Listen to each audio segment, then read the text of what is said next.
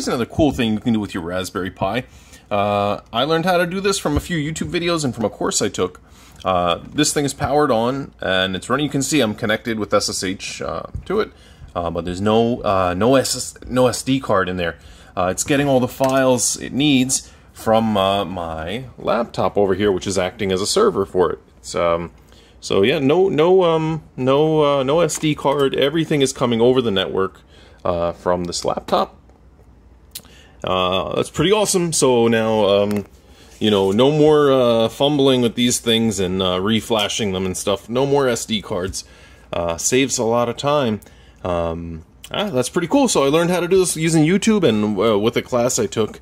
I'll give you a link to all the information. That's pretty awesome. Using DNS Mask to do this. DNS Mask, a very cool program.